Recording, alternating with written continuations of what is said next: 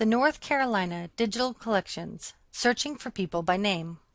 The North Carolina Digital Collections has a wealth of information on individuals. By the time you're done watching this video, you'll know the best ways to search the collection for people's names.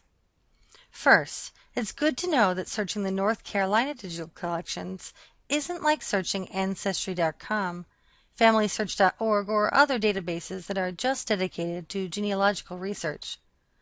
Our site has records about specific individuals, but it also has lots of other materials where individuals' names are mentioned. For example, you might find information about your person in military records, like this War of 1812 pay voucher for Abel Bradshaw. Or you could find your person in letters, like in this 1863 letter from John Futch to his wife Martha. Or you might find your person mentioned in government reports, like this Supreme Court report with the names of all the lawyers who passed the state bar in 1904. Let's go through a few tips to make the most of your search for names. 1. Write out all the different variations in which your person's name might be written. Include alternate spellings and misspellings. Historical names were frequently spelled differently. Also, if the writing on the original record is very difficult to read, it may have been transcribed incorrectly when the record was put online. Include first name, last name, and last name, first name. Did your person have any middle names? Include versions with and without the middle name. Include initials. Could your person have used their middle name as an initial? Or could they have used initials in place of their first name?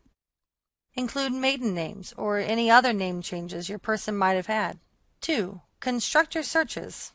On the North Carolina Digital Collections homepage, skip the main search box and use the Advanced Search drop-down instead. Use the Advanced Search to search for each of the variations you just listed out. You can search up to 4 variations at once. Enter each of the variations of your person's name into the search boxes. Here's a search that I've constructed to look for Mary Wharton. I've entered 4 variations of her name, including her name spelled as Mary and as Marie. Search for each variation as an exact phrase. This will ensure that you only get documents where the first and the last name are together, describing the same person. Connect each search term with OR. If you connect them with AND, you'll only get items that include all of the name variations. You can ignore the last connector after your final search term. You can use an asterisk to broaden your search. Using an asterisk at the end of a search term will search for all terms that start with that search term. For example, John asterisk will look for John, Johnson, Johnston, Johnstone, and so on. Let's go back to my search for Mary Wharton. My search is ready, so let's see what we get. Here are the search results. We get 5 items. I can see my search terms at the top of the page. My search results are listed below with thumbnail images. These 5 results will be easy to look through. Sometimes, though, searches return lots of non-relevant results. Here's a search for John Smith that returned 963 results. You can use the filters on the left-hand side of the screen to narrow your search.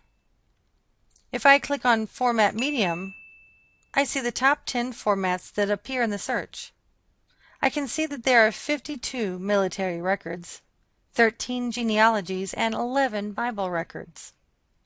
If I click on Military Records, I can now browse through the 52 military records for men named John Smith. Note that Military Records has appeared in my search terms at the top of the screen. If you're still getting too many results, try searching in only one collection at a time. You can select which collection to search on the left-hand side by clicking Show 31 More Collections. Collections that are likely to have genealogical information include the 1901 Confederate pensions, alien registration and naturalization records, family records, North Carolina newspapers, selections from print collections, War of 1812 pay vouchers, World War I. Other collections you might also want to search include State Publications 1 and 2, which include thousands of government reports and other publications with information on specific individuals. And legacy finding aids if you think your person's papers might be at the state archives. One final trick if you're still having difficulty efficiently searching for a common name like John Smith is to use Google. Go to Google, type in variations on your person's name. Here we've just typed in John Smith, followed by a space and then cite : digital.ncdcr.gov.